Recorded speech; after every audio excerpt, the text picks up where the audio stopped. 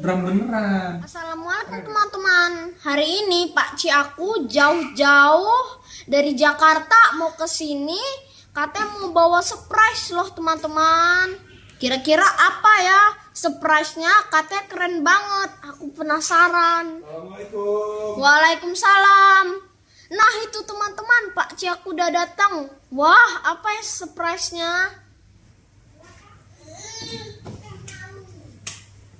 Halo Mas Rafa. Halo Pak Cianggi. Halo Riang. Halo Rafa, apa kabar? Baik Pak Ci, alhamdulillah. Sehat ya? Ayo Rafa, Pak Ci bawa surprise nih buat Rafa nih. Namanya Olike Toys Portable Drum. Nah ini mirip banget sama aslinya. Pak Ci udah coba di rumah. Fiturnya banyak tuh, mulai dari bisa kompatibel sama Android, speaker, record, sama sistem-sistem yang lain, bisa USB dan rechargeable speaker. Wah, ayo, keren kan? Ayo dicoba.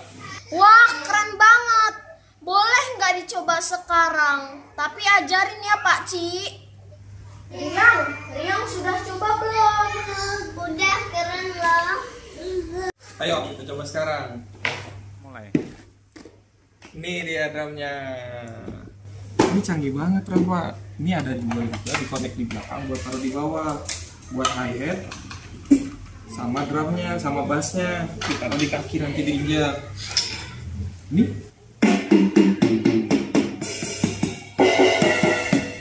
nah, semua suaranya tuh asli banget kayak drum asli. Jadi suaranya juga keren. Nih, Pak Ci contohin satunya.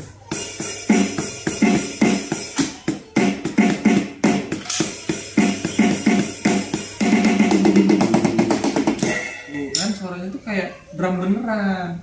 Keren ya Kakak? Wah, keren banget. Ajarin ya Pak Ci. Oke, jadi gini, alat ini itu udah suaranya mewakili seluruh bunyi drum. Yang pertama snare nih. Tuh, ini tom-tom namanya kalau di drum. Nah, atau ini floor drum, lebih bass lagi suaranya. Nah ini sama dengan suara yang biasa kita injak.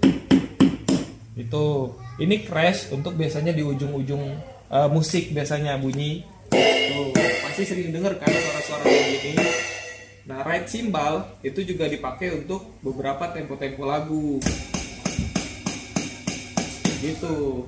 Di sini juga fiturnya macam-macam nih tombolnya nih. Volume bisa diatur. Terus juga ada demo permainan drumnya sendiri. Jadi dia main lagu drumnya sendiri. Tinggal kita stop, terus bisa record. Jadi misalnya Rafa main, bisa di record suaranya nanti. Ini juga ada nih contoh lagu yang -1, artinya nggak ada suara drum. Kita tinggal masukin suara drum ke dalam lagu itu. Nih contohnya.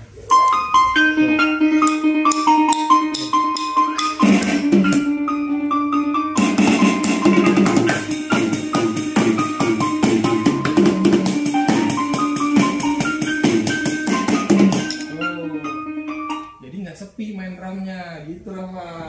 Nanti Rafa mainnya semaunya dulu aja, yang penting udah suka baru belajar main drum yang benar ya. Oke Pak Ci, makasih. Aku boleh nyoba ya? Boleh dong. Nih. Ini teman-teman.